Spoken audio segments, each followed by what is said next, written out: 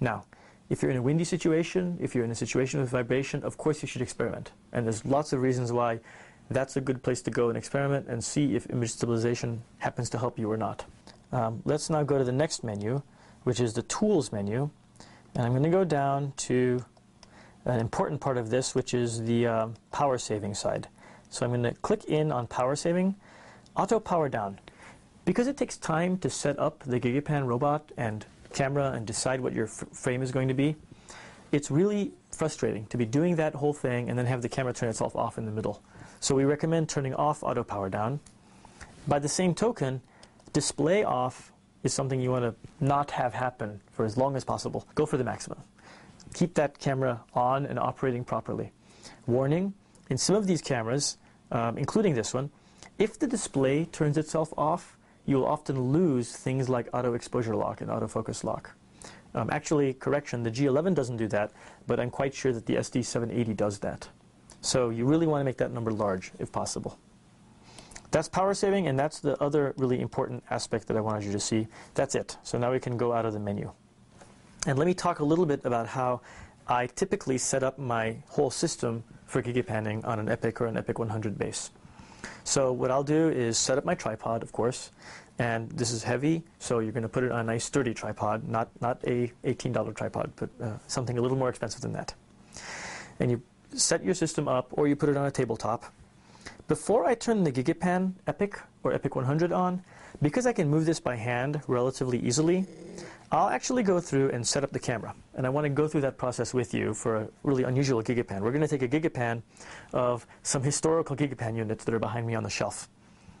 So what I do at this point is I'll set up the shot first by zooming in all the way, making sure I understand the level of resolution I'm going to be at. And then I'll go in and actually start to adjust the things that matter in a day-to-day sense. Now I've put the display mode in such a setting that I actually see everything. And an important point to make to you is, if we look at the top of the camera, it's in M, or manual mode. That's very important. We need as much consistency between the shots as possible. So we want the same exposure. We want certainly the same white balance. Otherwise, we'll get different color temperatures, and as we knit these together, it'll look very odd. So I typically put that in manual mode. I'll typically put the ISO on the finest level of detail possible. These small point and shoots have relatively small image sensors, and so a low ISO is particularly meaningful. As we talk about pro units, you can of course use much higher ISO values, and that's just fine. But on these cameras and the signal-to-noise ratios they have, you really want to go for 80 or 100 if you can. I'm going to leave it on 100 right now. When I'm outside, I always use 80 without fail. So we're in manual mode. We've got ISO of 100. That's two of the settings that you're making. Now let's go and look at the settings on screen. I'm going to go ahead and hit the middle of the little donut here called function set and walk down. We don't want auto white balance. And you can see auto white balance showing here.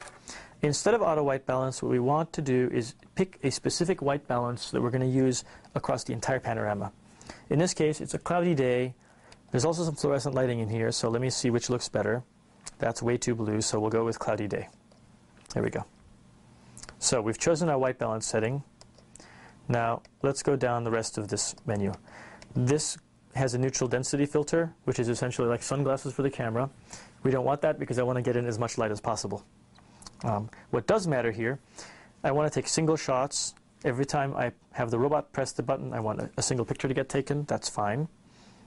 And I want large. In other words, I want the highest resolution, super fine setting possible. And typically with any camera you're using, you're going to go for the largest and most super fine version of resolution that's available on the camera. That's really important. In general, we recommend you go ahead and use JPEG mode. So if your camera supports RAW and JPEG, go ahead and use JPEG unless you need to make significant post-processing modifications to the images before you upload them to the Stitcher, in which case you could go to RAW, do all sorts of work because you've contained as much information as possible, and then save as JPEG and send to the Stitcher. The Stitcher also supports 16-bit TIFF, so you can do 16-bit TIFF, you can do 8-bit JPEG. Okay, so that's the image size. That's it for the left side of the display. Now, on the right side of the display, it's important to note the flash is off. You don't want your flash on. For obvious reasons, we're taking hundreds of pictures, we'll use up the battery. We're in manual mode, which is exactly what we want, because that allows us to adjust the shutter speed, and the iris. Now, let's talk a little bit about the iris and about the shutter speed. On this camera, when you're zoomed in all the way, f4.5 is as small as it gets, as the f-stop gets. And that means that the aperture can only be so wide. Not very wide, in fact.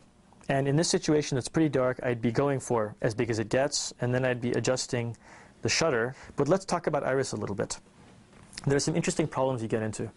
With all of these digital cameras, as you make the iris really small, that means when you make the f-stop really large, you get into a diffraction problem.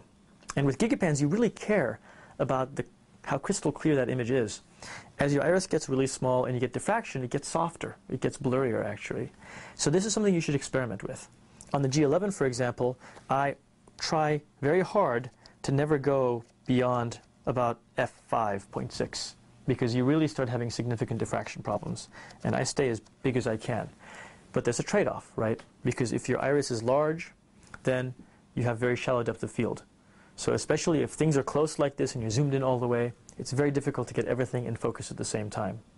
So my preference, if nothing's moving, is keep that iris large, make the shutter speed nice and long if I have to.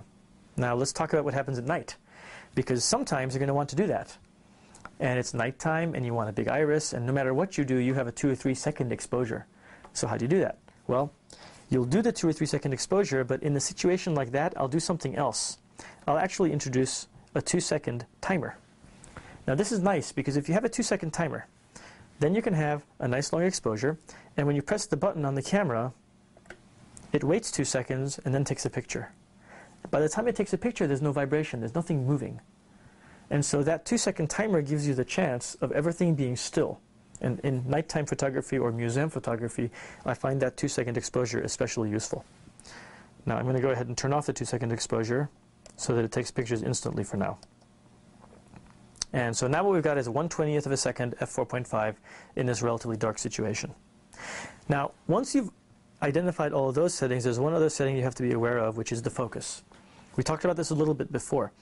If you're in a scene where everything's at the same distance, go to manual focus, nail the focus, and be done. Or infinity, if you're in the Grand Canyon situation. In a situation where things are truly at different focuses, you can try leaving autofocus on and see how it does, although you may find that when you get to things like the clouds in the sky, it does poorly. You could pause it during the GigaPan, during the panorama acquisition. You can pause it, go back and change the focus setting.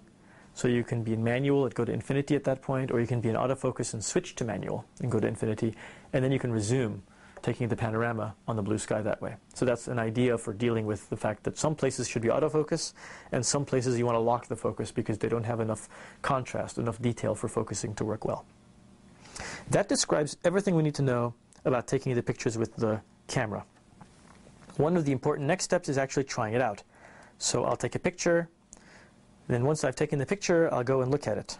So I'm going to go to the mode where you're looking at the pictures, I'll zoom in, look at it in gory detail, and wow, I've got a nice picture. I'm able to see the little buttons on the old-fashioned GigaPan unit quite well. I'm seeing little chinks in the aluminum. So now I'll zoom out. So now I know that the pictures the camera takes are reasonable. In this case, it's autofocus, and the autofocus is doing a good job at that distance, which is not surprising. Great. So I'm happy with the quality of the picture, and I've set up my camera. That covers everything that I go through with the camera to make sure it's prepared and ready for the panorama acquisition, in this case, of my bookshelf. Now we turn our attention to the robot. So now let's look at the menus that the Epic 100 has, which are largely similar to the ones that the Epic has. When you turn it on, you have the new panorama menu, and I'm going to grab the pen. You already know what new panorama does. It allows you to set the top, left, bottom, right corners and take your panorama. The next menu to show you is 360 panorama. That's a nice selection where you know you want to get pictures all the way around. When you choose this menu, it simply has you choose the top edge and the bottom edge of the panorama using the top and bottom keys, and then it takes all the pictures around. We'll go into the next menu, last panorama. Last panorama is really interesting, and there's some nice special effects you could do with it. Last panorama takes the boundaries of the previous panorama you just took, goes to the top left corner, and lets you take it again. You can actually use the right, left, up, down keys to move the robot to any cell in the panorama, and then start there and start taking pictures. So you can be surgical. You can take a panorama, let's say, of the bush in South Africa on a safari. Then you can wait for a giraffe to show up. You can click last panorama and then use these to manually move the camera until you have the giraffe in the center of a frame. And you're snapped to the grid, so you're in the panorama grid. And then you can press the button by hand or with the robot trigger and get that giraffe. And then on the stitcher side, you can drop that picture in by replacing the picture of that part of the bush with the picture with the giraffe in it. Now you have a picture with the giraffe. So last panorama is really quite effective for fast forwarding, going to a particular place, and surgically modifying pictures for yourself. Options, we're going to go ahead and enter that and look at some very important options. First one, time per picture. This is a big deal. The robot doesn't know directly when the camera is done taking a picture. And so the robot needs to be told by you how many seconds to wait between pictures. Now my default when I'm outside is 3 seconds. 3 seconds is enough time that I can take a 100 picture panorama and it doesn't take forever, right? It's only a couple of 3 minutes. And 3 seconds is usually enough time where outside, if the exposure is really fast on the camera, you're going to be all right. You're going to have enough time for the camera to do its thing. However, that's not the case for indoor photography and especially for dark photography. Let's say you're in a situation in a museum or a dark night scene where, in fact, the camera is spending, let's say, 1.5 seconds exposure. Well, if you set that thing to 1.5 seconds exposure, especially on some of these cameras, once you get above 1 or 2 seconds exposure, they'll do a 1 second or 2 second exposure, then they'll close the shutter for 2 seconds, do another exposure to get a measurement of the black noise. And they'll compare those to create the best picture they can. So suddenly your 2 second exposure is taking 4 seconds. And then it has to write the picture to the SD card. So you take 4 seconds plus something. So now the shutter delay needs to go from 3 seconds, which gives you just enough time to move and be ready and finish review mode and get ready to shoot again, all the way to something like 8 or 9 seconds. So don't be shy about making this number large. One of the worst things that can happen to you is you're in an excellent shot situation, you've set this to some number that's borderline, it's just barely working, and it's working, and you get to a picture that happens to have a lot of detail in it, so the JPEG compression doesn't compress it as much. So it takes a little longer to write to the SD card than your other pictures. So the camera's not quite ready.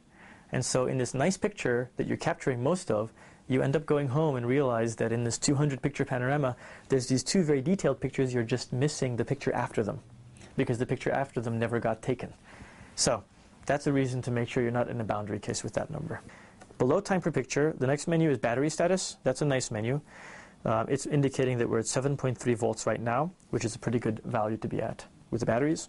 Anything above 7 volts tells me that the batteries are in reasonable shape. And we'll go down again. Start delay. Start delay is really useful if you want to be in the picture, or if you are in a situation where, for instance, you're putting your GigaPan unit and camera on a hot air balloon and setting it up in the sky. Not that I've done that myself, but you can imagine doing that. So start delay allows you to go in and say, when I say start the panorama, don't start for 15 seconds, 30 seconds, and you can keep going up to 10, 15 minutes. So you can essentially delay the entire panorama acquisition to whatever you like. That's start delay.